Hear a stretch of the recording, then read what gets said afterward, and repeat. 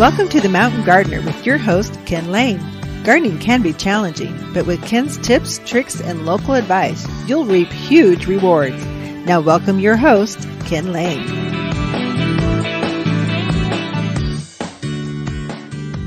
And welcome to this week's edition of The Mountain Gardener, your host, Ken Lane, here every week talking about the landscapes of northern Arizona.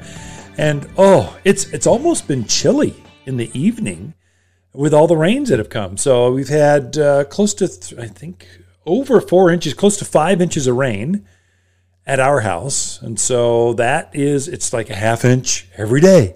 It builds up pretty quick. It's kind of exciting. So things are happening quickly right now. Right now, the berries are finally coming on. So blackberries, raspberries. Oh, there's nothing like them fresh off the canes, fresh off the vines. The grapes are starting to hang pretty heavy with clusters of grapes. So this is just summer rains. This helps to produce more larger berries, more bigger clusters of grapes. Right now, my lilac. So we're selling more and more repeat blooming lilacs. And lilacs love this kind of summer. When it's super hot, let's say it's 100 degrees, 102, in the summer, lilacs kind of go, I'm not going to bloom again when it's this hot. But when it's like this, the evenings are cool, the rains are here, they flourish. They just thrive in the yard. So these repeat blooming lilacs are called bloomerangs. They bloom in the spring like regular lilacs. Then they bloom again now, as soon as it's kind of halfway through the monsoon season. And then they'll bloom again in the fall of the year. And so they have 3 basic bloom cycles, same fragrance, same beauty, and they're generally dwarfed. That is, they only get about hip high, whereas a standard lilac gets like a crepe myrtle, really big, or Rose of Sharon, they get above head height. So they're bigger, but they still have that same fragrance. So I noticed, what are all those monarchs doing on my lilac? What's going on? I take a closer look. They're in full bloom. No wonder butterflies love flowers of summer, especially lilacs. And so these are all things that are happening right now in the gardens. A little trick for you, just something I do for myself. So now, your berries, kind of any kind of berry, but especially ones that are brambles, boysenberries and blackberries and marionberries and raspberries, as they're fruiting and they start to ripen up, put some bird tape on that where the berries are, and it'll freak out the birds. It's this reflective tape. It's usually red on one side, and it's like a chrome or a brightly colored reflective surface on the backside, and it flutters and just spooks the birds. It keeps them off of your berries, and so they just won't bother them. It's highly, highly effective. You really want to put it on that bramble, that cane as it's coming out. You want to put that on just before they ripen, because birds can or often do get used to that reflection, and so it doesn't spook them as much. You kind of want to do it right as they're starting to ripen up. It'll keep the birds off. Here's the insider tip, though. We all know what bird tape is. It's very inexpensive. It's at the garden center, easy to use. Just strips about, 2-3 feet long. Let it flutter and fly around the wind. What I do is I'll put that on the canes that are fruiting, and you'll notice that your berries are only fruiting on about half of those canes. There's a special pruning technique that you use with berries to really get them to produce. Berries form the best fruits, the largest berries, on last year's wood, last year's new growth. So a big long cane that's grown 10 feet this year, next year that's what's going to have, it's going to be loaded with berries. And then generally I'll try to prune out this year's, when it's done fruiting, on this year's cane, I'll go in and cut that one out of there. So I'm always got brand new canes always coming on. If you're marking that cane with a piece of flagging tape or bird tape, I leave it on there even after I'm done picking all the fruits. And it's my way of knowing now which cane, in January, February, March, when you're pruning back your berries, you're going to know which ones had the fruit on it. You'll literally forget. They all look big, green, chunky bramble branches. And so the bird tape, I just look for the bird tape. Prune those out this winter. Leave the ones that haven't fruited yet. They're just big, long canes. And that's where you're going to get the best production on that bramble. No matter what kind of berry it is, you'll get better production on that cane. So hopefully I explained that where it made sense. Flag those canes that have fruit on them, keeps the birds off, and leave it on there, and prune those off this next winter so that you're always getting active, vibrant, new berries coming on that bramble. So that's a good way to do it for boysenberries, marionberries, blackberries, and raspberries. Do it that same way, and it works really well. At least that's what I do. Grapes are totally different. There, you just whack the whole thing back. And so it puts on grapes on that brand new vine that's growing up. So my grapes have grown probably 15 feet already. And so I've whacked it back to the fence posts, back to about head height or so. And then I'll just encourage it to grow like crazy. And then it's the more foliage, the more growth you get, the more leaves take in the sun, creates more photosynthesis. So it creates the sugars to make more grapes. It just makes them grow better. One thing I am doing right now is I'm taking advantage of the rain and fertilizing everything. You could not think of a better opportunity to keep your plants healthy. That's the grapes, the berries, I feed everything. The lawn, I've got a thyme lawn that's just stunning. Well, if you fertilize it with some all-purpose plant food, that 744, that cottonseed meal and the bird guano in that mix just ignites the growth, and you get it to really fill in nice and thick. Your wildflower beds, fertilize them. Deadhead them a little bit. They'll come right back into bloom. That yarrow that's been in bloom for 2 months, starting to fade back some, just whack off those seed heads, fertilize a little bit of that all-purpose plant food, they'll come right back into bloom for you. Sage is the same way, meadow sage. There's so many, echinaceas, gaillardias. These are all things, if you just deadhead them and fertilize, they'll come right back at you with more flowers. It's pretty easy to do. Roses, same way. So the other things that can benefit, you'll get better color out of your crepe myrtles, out of your Rosa Sharons, these summer blooming types of plants. You'll get better color in the autumn by fertilizing now with all-purpose plant food. You'll get better autumn color coming from your maples, your aspens, those things that they're going to be rock stars here in October, November when they start turning color. Fertilize them now, though, and it lowers the pH, and it brings that brighter red, brings out brighter golds out of that foliage, brighter purples from your Raywood ash.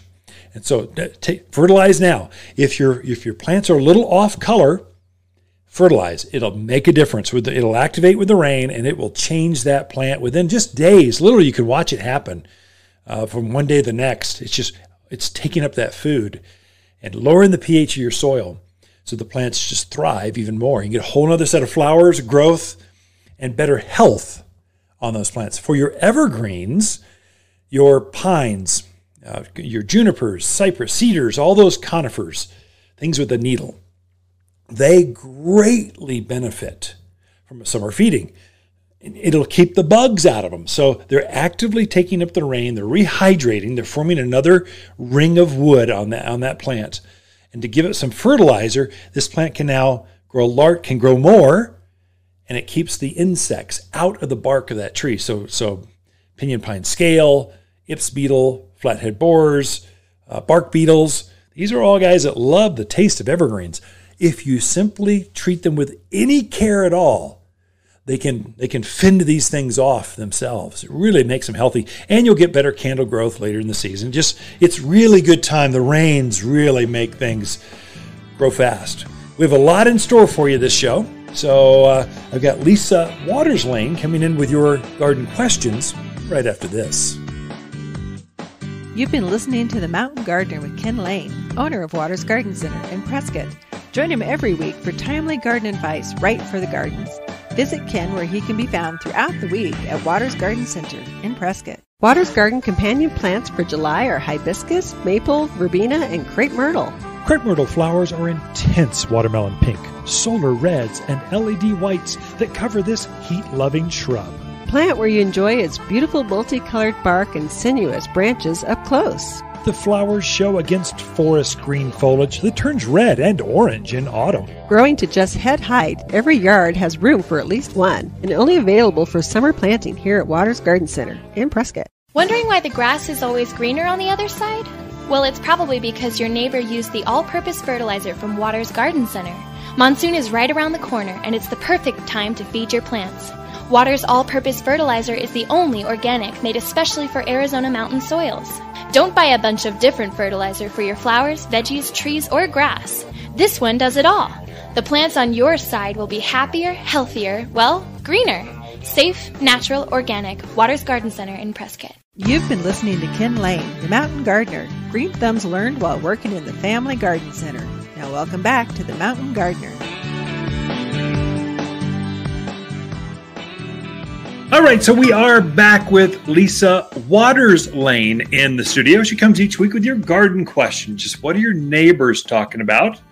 And so we can get some insight into that. So welcome to the studio, Lisa. Thank you. Always good to be here. Really? Yes. Yes. It actually is hard to come up with content 52 weeks out of the year. I talk to other business owners or hosts or podcasters or content creators, and they go, "Oh, that's a great idea. I just want to do that. I also want to write a book and I want to start my own." Yeah, it sounds really good until you have to actually do it every week, coming up with original, entertaining, insightful, knowledgeable type of content. And so gardening is actually easier than ever. I mean, I can imagine doing insurance, attorneys, accountants, actuaries, yeah. Anyway, so this is garden questions. So what do we got? Anything interesting going on with the monsoon rains? Well, sure. They're always interesting, right? Right? Yeah. Well, sometimes they're more interesting than we do. others. Since we've had that moisture, we have a lot of weird weeds and vines and things growing that we probably didn't have last year because they just kind of sat dormant in the ground because there wasn't enough moisture to get them going. But this year we have stuff going. So the weeds are coming out in full force. That's for sure. But Marty has a weed growing in her yard that looks very similar to Morning Glory, but a little bit smaller. She wants to know, can I just let it grow? It looks kind of pretty. Yeah. Or is it something I should take care of? Yeah, you should take care of that. So it is a Morning Glory. We call it wild Morning Glory, I'm guessing. Now, there is actual Morning Glory. It grows here. Now, we're not allowed to sell the seed because if cattle eat Morning Glory, they stop eating. They stop gaining weight. Ranchers just outlawed Morning Glory, selling Morning Glory seed here in the state of Arizona 100 years ago. So, but you can still find it from a friend. There's still ways to find it. So there's always a black That's market. One with a great big blue flower, purple flower. Right. And so there's a cousin to that called Wild Morning Glory that is much more aggressive, and it climbs up. It's also called choke weed. It chokes out corn, chokes out your vegetables, chokes out your flowers, chokes out, if you stand still long enough, it'll choke you out. So you really don't want this in your yard. And it's an annual. It comes back by seed every year. And so the rains are kind of what started. So I'm sure I've seen a little bit showing up here, but it'll climb up fences, form a seed, and then spew it all over the yard. And so it's very insidious. So you really don't want this in your yard. So kill it. Pull it out. Also known as bindweed. Bindweed. Another name? Yep. That's it. Yeah. Usually it's like a little pink or white flower on it. Yeah. Comes in a couple different colors, but none of it is good. Okay. Don't let it grow. Decimate is a really easy type of weed killer. It's a liquid mixed up in a pump up spray can, spot treat that, and it'll be dead by the end of the day. Basically, it's really fast. Keep up on it. You know, something you mentioned that last year didn't have rain, drought. We didn't have as many weeds. And then this year we do. I saw a study that said there's like 2,000 seed in every square foot of soil you see sitting there waiting to be disturbed or moistured. They're laying in wait. It was an unbelievable number. Wow, how is that even possible? but then you see the rains come and you see why it's possible. Mm-hmm. That's a good reason to use the weed and grass stopper. That's a preventative or pre-emergent. It is hugely useful if you don't want to be out there pulling a ton of weeds all the time. Again, bindweed or wild morning glory, that is an annual. It only comes back by seed every year, never by the roots. So if you can put that out where that weed and grass stopper out where they seem to come up along the driveway next to that fence line, you can eliminate any of the work, eliminate having to spray weed killers because you took care of it before they even came up. You bet. Good advice. All right. Our next question is from Shannon in Chino. She wants to put in raspberries, blackberries, marionberries, all the berries. Wants to know what kind of light do they need? Do they need to be on a trellis, or can you just kind of let them freeform? Yeah, good. So, Shannon, Chino Valley they've got some very nice vineyards out there. So grapes, brambles, blackberries, raspberries do amazingly well. The secret with berries, they need sunlight. And so Chino's pretty good with the sunlight. I would say at least 6 hours or more of sunlight will get you a nice big cluster of berries. We're starting to harvest those right now. So this is when from summer through autumn is when you pick most of the berries. And it's a great time to plant some for next year's harvest. So yes, you can definitely have that. I would say one little insider tip when you're planting berries, come talk to us and we can show you how to plant them. But with berries, they're very sensitive to having soil on their canes or on their stems. Don't let any soil touch that when you're planting them, or they will crown rot or stem rot in the garden. So they can come back from the roots, but hey, why do that? Right. This beautiful plant you bought from the nursery, you want it to live and thrive and grow. And then trellis or not to trellis, fence or not to fence. Brambles seem to find their own way. They just grow and have big stems. If you want to keep them in bounds, so tie them next to a fence or tie them up to a trellis. It'll keep them from being 8 by 8 by 8 sprawling plant. It'll be 2 by 8 by 8 sprawling plant against a fence. Makes it easier to pick to manage as well. Yeah. There's also just insider tips. That's one when you come look, we can guide you through this. But there's thornless varieties, so you don't look like you've been in a cat fight when you go to pick the berries. It's just there are certain varieties that do better here. So of course that you'll find those at Waters Garden Center, of course. Got to get and you can check them on the website, so top10plants.com. Sure. You can see what's on. Okay, good information. Next is Laurel in Prescott Valley. She wants to know, is it okay at this time of year to trim up some of her shrubs? So roses, crepe myrtle, butterfly bush. Is it okay to trim those this time of year? Yeah, absolutely, especially the spring bloomers. So forsythia, lilacs, flowering quince, azaleas, rhododendrons, prune those things back now. And they'll start forming their buds through autumn, through the winter, and they'll bloom next spring. Things like butterfly bush, rose of Sharon's, crepe myrtles, the things that bloom in the summer, chaste tree. There's a ton of them. Desert willow. There's a ton of them. Right. Those you're better off right now deadheading the spent flowers. Focus on the flowers. Pinch the flowers off, and they'll repeat bloom. And then this winter, let's say November, December, January, when it's they've gone dormant, that's the best time to plant or to prune those back. Right now, if you prune them back too much, you can affect their flowers. They won't bloom anymore. We're in the peak of the bloom cycle. So why not enjoy the flowers instead of trying to focus on the size of the plant? What the book says is you can prune back 10% of the foliage mass whenever you want. Middle of summer is 100 degrees, prune it back. Right. The heavy pruning on summer blooming things are done in the winter. So you can prune up to a third of that foliage, a third of the plant, just whack it right back down in winter. The spring bloomers, you're really pruning a third of the foliage mass, really cut it back. Let's see, a lilacs, it's really gone berserk, too big. You can prune it back now. So really May, June is ideal, but hey, it's July. Go for it. Okay. I think we got time to sneak one more in. So David had a beautiful maple that was slammed by all the hail. Oh, no. To the point that it even took bark off the branches and stems. Wants to know, that's hard. Boy, is it going to make it with that kind of, damage to it?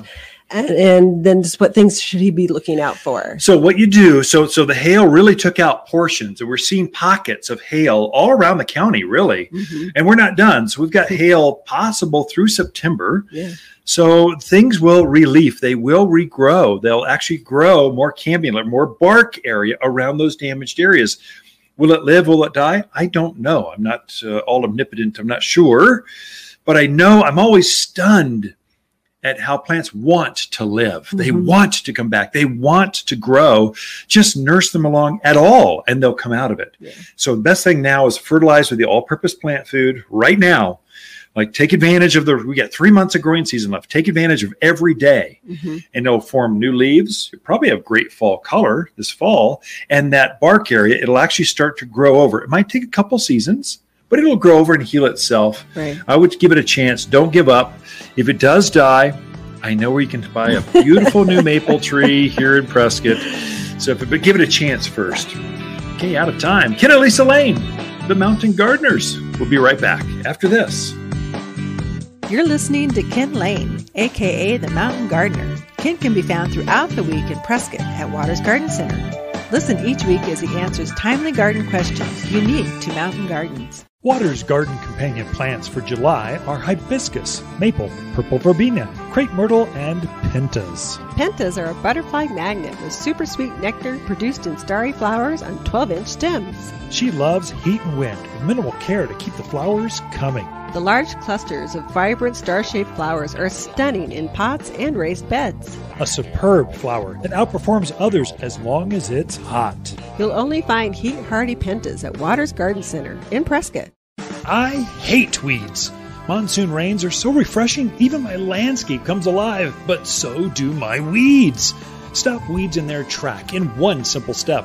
Waters Weed and Grass Stopper spreads like fertilizer. It kills weed seed before monsoon rains allow them to sprout. No need to weed. It's safe for trees, even flower beds, and so much safer than that toxic waste the big box sells. Weed and Grass Stopper, and only found at Waters Garden Center in Prescott. You've been listening to The Mountain Gardener with local expert Ken Lane. Join the conversation every week as he answers timely garden questions. Email Ken a question directly from your phone to his desktop through the web at watersgardencenter.com. That's Waters with 2 T's, gardencenter.com. Now welcome back your host, Ken Lane.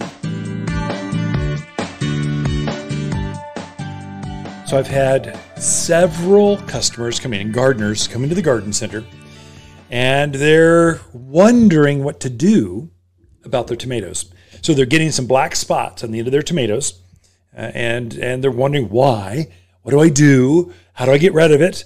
I'm going, well, if it's already got blossom end rot, there's nothing you can do for that fruit. But all the future fruits, you can modify, you can change, you can increase their nutrients so it will not rot on that where that flower touched the fruit. So it's called blossom end rot. It's a classic sign of lack of calcium. Your plants need more calcium, and that will get rid of that blossom end rot. Hey, here's why it shows up now. You've been watering so much through June and July, and you flushed a lot of those nutrients out of that soil. And so now the plant is lacking some minerals, mainly calcium. Probably could use some nitrogen, phosphorus, potash, the whole balanced mix. But if you give your tomatoes calcium nitrate, it's a granular food. If you've got tomatoes, just give it calcium nitrate. You will have larger tomatoes without that blossom end rot. You'll have more tomatoes. They'll just be better. They just will taste better. But it's loaded up with calcium that's instantly available to your plants. So for me, I've got the tomatoes plants are loaded. I mean, I don't know what I'm going to do with all these tomatoes. Oh my God, I'll bring them into the shop and give them to staff members. But lots of tomatoes, but I'm giving them right now some calcium nitrate. Very inexpensive, goes a long way. And then I'm spritzing my foliage maybe once a week, every other week or so, with yield booster, like high yield booster, yield booster. It's a liquid. It comes in a quart size, ready to use spray can. You spritz the foliage, and it's liquid calcium. So I for sure am not going to have blossom end rot, and calcium is what makes the flavor come out of your plants, of your fruit. And so I'll have better tasting fruit, larger fruits, more fruits, just by calcium nitrate at the base, like a fertilizer, and then spritzing the foliage with yield booster. And it's like magic for tomatoes. They love that stuff. But if you're seeing some issues, do that, and it'll just change. Just right away, you'll notice a difference. So it really, really ups your game as far as tomatoes. It also works on peppers, like jalapenos, whatever kind of pepper, bell peppers. Peppers like the same kind of thing, including the yield booster. You'll get larger fruits by giving it some calcium. They'll have better flavor. You'll get more production out of your plants by giving it calcium. And the easiest forms of calcium nitrate, and yield booster. They're just automatically available to the plant like right now. Another thing to watch too, I'm noticing that the sphinx moth or hummingbird moth, they are everywhere. Oh my goodness. Keep a close lookout on your tomatoes because they love to lay their eggs on tomato plants. And so that's the larva stage of that particular moth is the green horned worm tomato worm. A great big long 4 or 5 inch long caterpillar that strips the foliage off your tomatoes, can eat peppers, certain things they like in the gardens. I haven't seen them on my own gardens yet, but I am highly alert and looking for them because I know they're coming because I see the adults flying around and I know what they're doing after they go pollinate all the flowers. They're laying eggs in my tomatoes, which they'll just eat the whole plant for you. So they're hard to spot. They're the same color as a tomato, and usually they're up and down the stems or the vines of that tomato, so they're really hard to catch. So if you ever see that, there's a spray. It's called BT. B as in boy, T as in Tom. BT, you just spray the foliage. They come out and eat it. It's completely organic, very safe for other insects, very safe for pets. But if you're a caterpillar and you're taking in this, it's a virus basically. You spritz the foliage, you eat the foliage, get some of this virus, they get sick to their stomach, and they don't die immediately, but they stop eating right away, and they just starve to death and drop off the plant. Highly effective organic that's available it's pretty specialized. You'll only find it at garden centers, but it's called B as in BT, B as in boy, T as in Tom. Just have some handy. I guarantee you're going to have tomato worms. I've never seen the sphinx moth or that hummingbird moth this bad before. It's almost ridiculous. My goodness. Weeds are crazy. Weeds are coming up everywhere. We're having to spray weekly at this point here at the garden center. We got 2 acres. We're trying to keep weed free because I don't want to attract disease, other insects. It just makes the store look trashy when weeds are growing up in between the tree racks or in between the blocks. So we keep things weed free. We're just using Decimate. It's a fancy, it's a competitor to Roundup, but it doesn't cause the cancer that Roundup does. And it's even more effective than Roundup as far as up in the mountains when it's real cool at night. Roundup really doesn't work that well. But Decimate is amazing, so it really works out well. And then we're spraying a lot. We're spreading a lot of weed and grass stopper. You spread it like a fertilizer, and then the water takes it into the ground, and it just keeps the seed from germinating. So we're doing 2 things: spraying what's already there with Decimate, and then preventing anything else from coming up and putting weed and grass stopper down. Anyway, that's it. We got Lisa Watersline coming back in the studio with her segment right after this. The Mountain Gardener, your source for timely garden advice right for higher elevations. Guaranteed to make a difference in your yard this season. Some things are just better together. Which is the best time to fertilize with all-purpose plant food from Waters Garden Center. But pair the all-purpose with humic acid, and it's a 1-2 punch of garden power. Humic acid gives your soil organic matter that helps plants' roots receive water and nutrients. So it makes fertilizer work even better. Like salt and pepper. Coffee and donuts. And hey, you and me. Aw, thanks, Ken. All-purpose plant food and humic acid better together, and only at Waters Garden Center. Water's Garden companion plants are maple, verbena, crepe myrtle, and rose of Sharon hibiscus. Rose of Sharon is a mountain hardy hibiscus with anemone-like blooms. Each stem of this hardy hibiscus is packed with buds. She makes a beautiful informal hedge or screen and is easily trained into small trees. Available press kit colors show in blue, purple, white, red, and pink for years of enjoyment. You'll find breathtaking hibiscus here at Waters Garden Center, 1815 Iron Springs Road in Prescott. You're listening to The Mountain Gardener with local expert Ken Lane. Mountain gardening is very rewarding, with a few of Ken's tips, tricks, and garden shortcuts sure to turn your thumbs even greener. Now welcome back to The Mountain Gardener.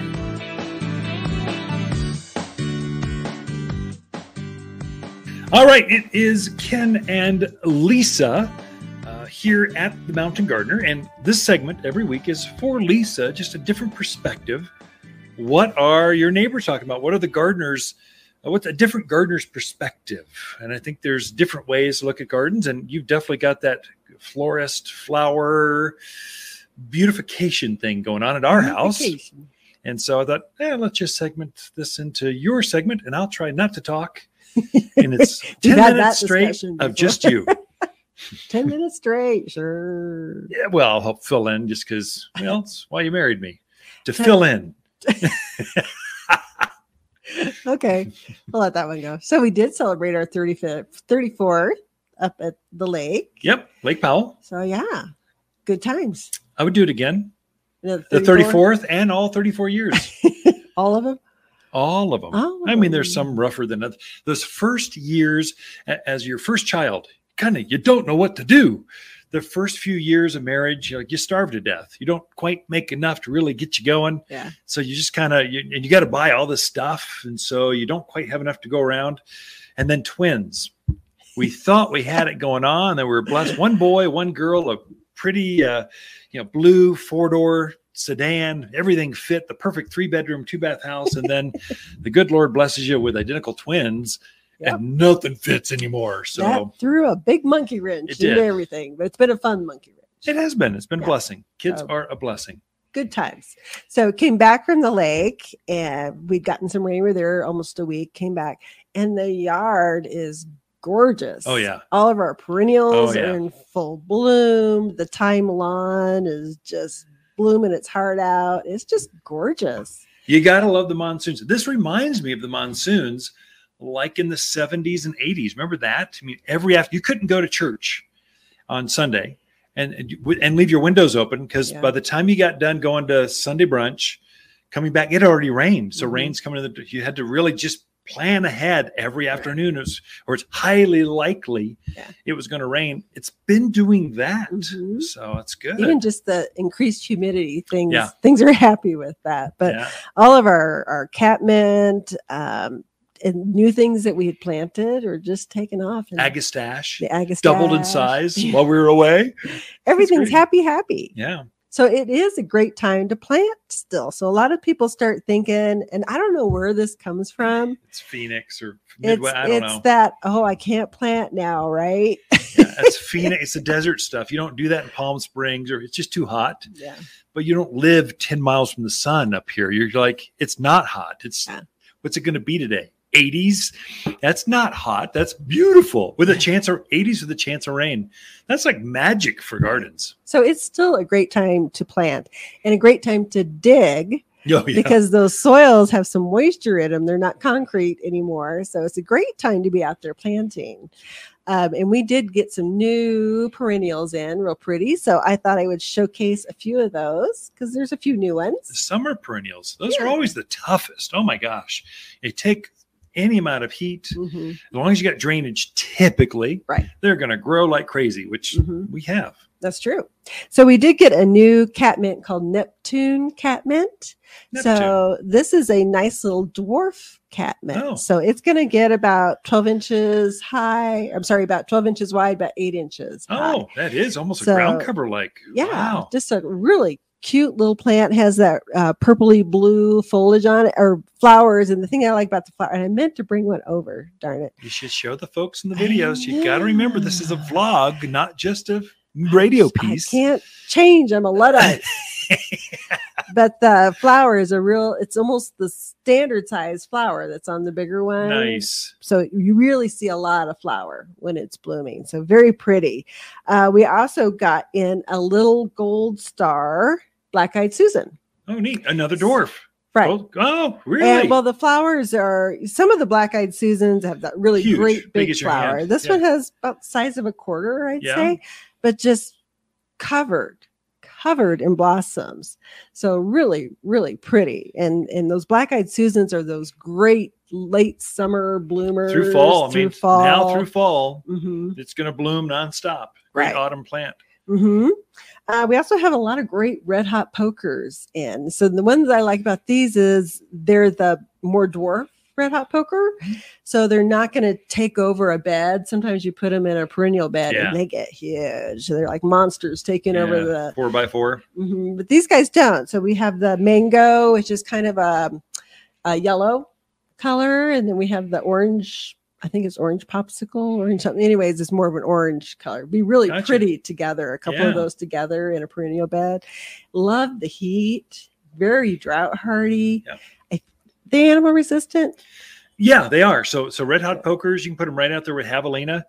They're not going to bother them. They just learned that's not good. I'm not sure about the dwarfs, but I don't know why a dwarf wouldn't be exactly the same as a standard parent size. I'm sure they're the same. I would think so. Yeah. We've got a really pretty coneflower in called Sunny Days Ruby. Yeah, I saw that on the back dock when they're unloading. That's like double pom pom pink. Doesn't it? It's all like I think it glows in the dark. It's beautiful. Oh my god! It's out there screaming at you. Look at me. We also got one called Baja Burgundy, which is a little bit darker red. The other one's more of a pinkish one, but very, very pretty. Gaillardia, which is another great late summer bloomer, blooms until fall. We have the Sunrita, which is a yellow and red color one. Very pretty, animal resistant. Yep. For those people. Then we got some really cool succulents in. So we have the Autumn Joy sedum, which gets up 2 feet? Yeah, tall? Knee high or so, maybe just a little shy of knee high. Yeah, and has that pink blossom. Well, they're coming out with some new varieties of the Autumn Joy. So we have what's the first one called? Darn it! I did write it down. Your notes. I'm like, I can't either. Autumn Charm. Charm. So it's a variegated white and green leaf. Well, that's interesting, especially with dark rock. Mm-hmm. Again, sedums love the sun. Yeah. So it's sometimes you put these dark mocha colored rocks down, you put a dark green plant in, it's like they blend in. Right. Sometimes those variegated varieties it definitely are stunning. Shows up. It just is very bright with that white and green. It has a pink blossom to it, or will have a pink blossom to it. So that was a new one. And then we also got Dark Magic. Now, this one, probably don't want to put it with dark rock because it would just blend right in. It's got a mocha colored but it's got a almost black purple foliage. That's neat. I mean, you look at it and you go, oh, wow. It's very, very different. And it has a dark pink flower to it. So you get kind of a really nice contrast. Yeah, wow. That'd be neat. That's one you put with crushed granite.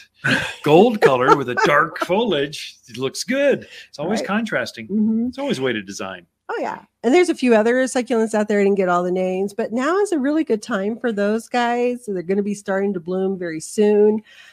Just very pretty out in the yard, very carefree. Mm-hmm. You're not doing a lot of deadheading maintenance on them. So they're nice that way. We planted, about 10 different types, not 10 different sedums, but 10 sedums, 3 different kinds.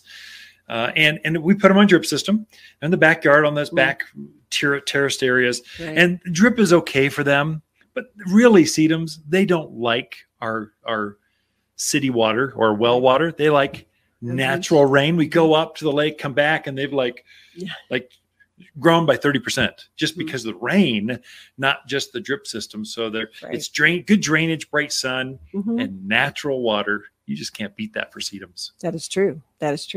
We also got in some coreopsis, different kinds and colors. Summer plants, summer and bloomers. Then some really cool daylilies. So, and our neighbor's daylily. We came back and our neighbor's daylilies are just singing. Over the top. They're glorious. Yeah. So this is their time. Also, animals don't bother daylilies, coreopsis. Most of these you've talked about, they don't bother them. Rabbits, deer, javelina. Might eat the sedum though, don't you think? It just depends how desperate they are. Usually, now there's so much moisture around. They're probably a little more lots of weeds. forgiving. We were coming through Groom Creek, not Groom Creek, Dewey, that area, coming over the hill.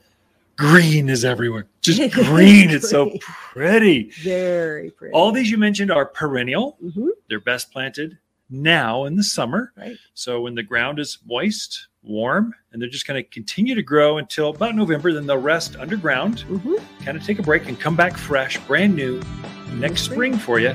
Every spring, count on them. They'll just get better and better. So hardy, tough as nail perennials you can plant in your yard right now here at Waters Garden Center. Look for more tips, tricks, and garden shortcuts through Ken's website. Podcast the show, read his weekly garden column, or follow him on Facebook and Instagram at watersgardencenter.com. That's Waters with 2 T's, gardencenter.com. 300,000? Imagine a landscape needing 300,000 trees. Wow. But that's exactly how many trees Frederick Olmsted planted in New York's Central Park. That guy liked trees. Me too. A 2014 study found the more trees in a neighborhood, the lower the incidence of heart disease. Darwin, Einstein, and Beethoven hung out with trees to help them think. Trees are part of nature that helps us relax, daydream, and feel happier. Plant your own Central Park from Waters Garden Center in Prescott. Waters Garden companion plants for July are hibiscus, maple, crepe myrtle, and purple verbena. Purple verbena is mountain famous for gorgeous summer-long flowers held over compact green foliage. This purple bloomer loves bright gardens, summer heat, and grows best in poor soils with less water. Go ahead and abuse this bloomer. You can't kill it. The perfect native perennial for easy summer long flowers. You'll only find the toughest verbena here at Waters Garden Center, 1815 Iron Springs Road in Prescott. Welcome to the Mountain Gardener with Ken Lane. Gardening in the mountains is different. Listen to Ken's tips, tricks, and garden shortcuts guaranteed to make your gardens more beautiful than ever this year. Now for better advice that works locally, welcome your host, Ken Lane.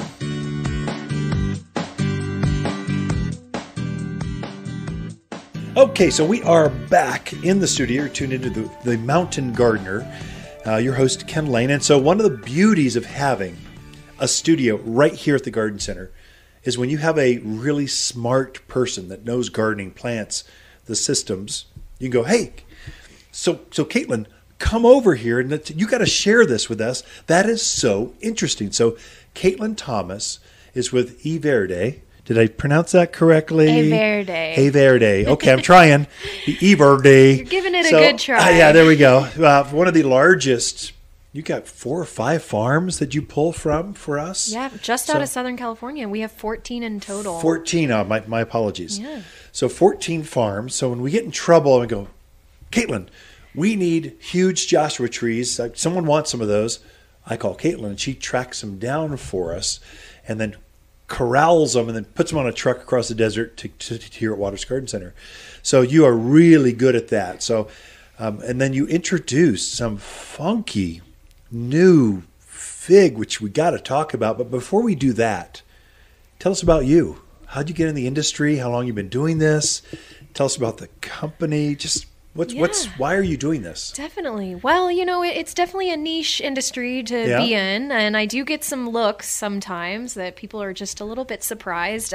But you know what? I studied agriculture in college. I went to a small school in Kentucky where we had a huge farm, and I was really involved in our farm operations as well as our beekeeping operation. That was my main focus. So I kind of fell in love. Yeah, I fell in love with just being outside and getting dirty, getting my hands dirty, the fresh air, just all the benefits that nature had to provide. And I said, wait, you can make money doing this? Yeah. This sounds great. Yeah.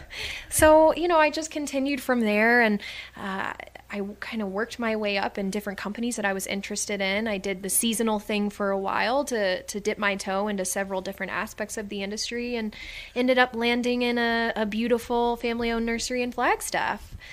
Go ahead, say them out loud. They're friends. Warner's Nursery. There you go. We Go love Warner's. those folks. Flagstaff. Yeah. It's broadcast up in Flagstaff too. So Yeah, absolutely. So I worked at Warner's for a few years and learned so much. Those folks are incredible to work for, and realized that I was ready to take on something new, explore a new venture, get out of my comfort zone a little bit. So I actually was, it kind of just fell into my lap. Verde, which was Village Nurseries and Heinz Growers at the time, were looking for a new sales rep for Arizona to build out their independent garden customer base. So they were looking for someone who had experience in that, who was kind of with the in crowd. And having worked for Warner's, I really identified with that business model and wanted to continue working in that industry with the folks that I like. Family owned. You just can't beat it. You can't. I noticed the average tenure is like decades of sales reps, growers.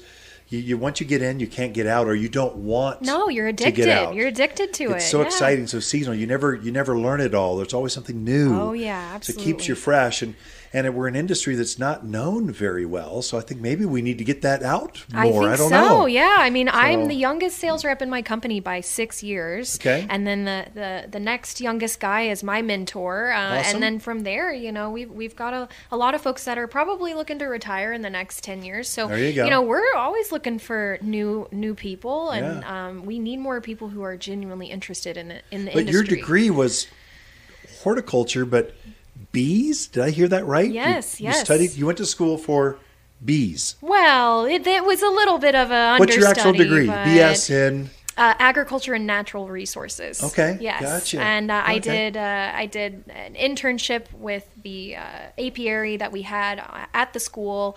I actually created a small business selling bees to local farmers that were very cool. Yeah, they were hardy for the area, which is an issue. Like mason bees or honeybees, or what kind of bees? No, we're talking honeybees. Really? Yes, Oh. yes. So I raised honeybee hives. I raised queen bees that then produced hardy stock, because most of the bees that you're getting, most of the honeybees that you purchase come from southern states that aren't hardy for winter states. I had no idea. Yeah, so Really? I was looking into geographically adapting hives to be able to withstand our winters, which are just out of whack. So share with the listeners, because that's interesting.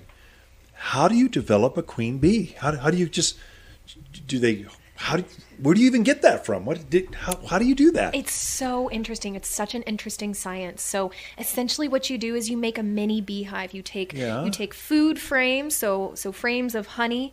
You take about 2 of those, and then you take a brood frame, which is the frames that they lay the eggs into. And what happens is the worker bees, without a queen, actually produce their own queen. They feed an egg, and sometimes they do this in multiple cells. They'll feed an egg a special mixture of I don't want to go too deep into the rabbit hole, but they feed the bees a special mixture, and essentially that creates a queen bee and out of nothing. So they could have been a regular worker bee. Yes. But then, because there isn't a queen there, they feed one of those or 2. Or multiple, Gotcha. And the strongest one wins. Exactly, the strongest one Really? wins. In fact, the first one that comes out will go around and kill all of the other unhatched queens. Nice. Yeah, they actually chirp to each other. They talk to each other when they're still in their brutal. And they'll tell they're starting fights, and then whoever comes out first is the winner. So very interesting stuff. That's very super complex interesting. little Thank you. species. Yeah. Didn't mean to go down that rabbit trail, but I know you're a plant person. Yeah, so you're kind of trying a geek. Hey, that's why we're here. We're geeks. Gardeners, that's it. So you had a new fig that is just, I'm so excited. So we've got it here at the garden center, but it's a miniature fig that forms actual figs. That's hardy, that's tough. Yes. Where'd you come up with that? Tell us the name and just sell it to the listeners. Yeah, so it's called Little Miss Figgy. Great name. It was discovered in 2010. It was actually a branch mutation from Violet de Bordeaux, which is a different type of fig tree. And they cultivated it and just continued to propagate, and they came up with this beautiful little fig tree that only gets to be about 4 to 6 feet tall and between 3 to 4 feet wide. So great for hedges, easy fruit harvesting. So, you don't have to get the ladder out, which none of us want to do anymore. Right. Yeah, you can. The beautiful lobed leaves provide a lot of coverage. So obviously they'll be dropping in the winter time. It is winter hardy for Prescott. It goes down to zone 7A. Perfect. That's us. I definitely recommend putting it in a more protected area. They do want full sun, but something that's just going to give them a little bit more protection. If you want a really good fruit harvest, I always recommend not exposing it too much to the elements that we get up here in northern Arizona. Being from Flagstaff, I totally understand that. Yeah. So I find figs do really well. I grow some in containers, some of the bigger models. This one, I'm going to take one home and do it myself. It's cuter. It's Little Miss Figgy. It's such a great name. It is. And already has figs. It does. Already has things forming on it, Yeah, which is this awesome. thing, the one that I have is about 2 feet tall by 2 feet wide, and it's already got figs all over it. So it's not something that you have to wait for several years. And, it's only 3 feet tall. I've got a few more years to go before it starts to bear fruit and what have you. This is actually, this is genuinely such a perfect little patio plant. Yeah. So it's something great, definitely a point of interest. I'm going to grow one myself. So if you had to pick just one, you could go out in all 14 farms.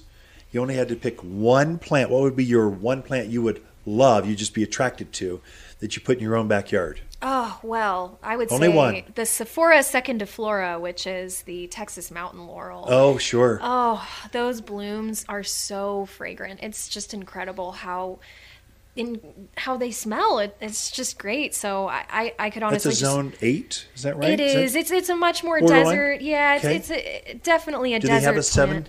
Create a 7, one that's zoned for us. Please? That'd be I'll great. put in a word. I'll That'd put in be a word awesome. with the guy upstairs. Could you just Here we do autumn sage. That's kind of similar.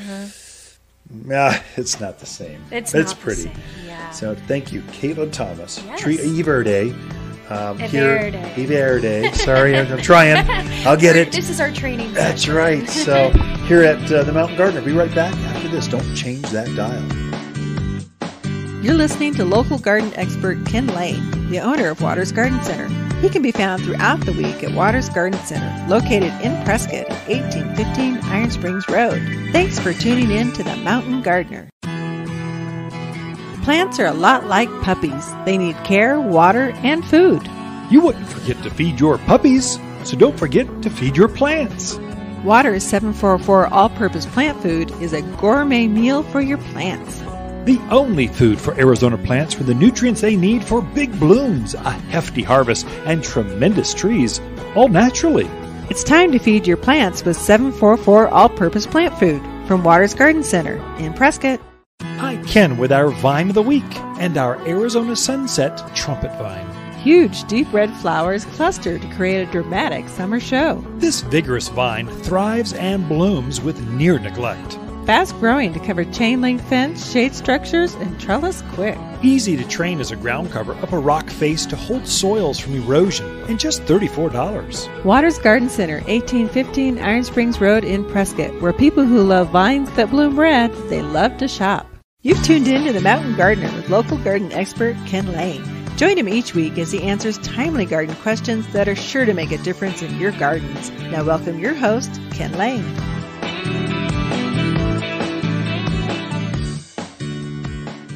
I had mentioned it's a great time to fertilize.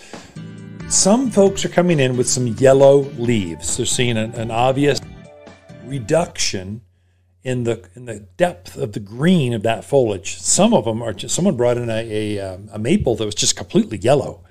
It shouldn't have been yellow. It should have been rich green.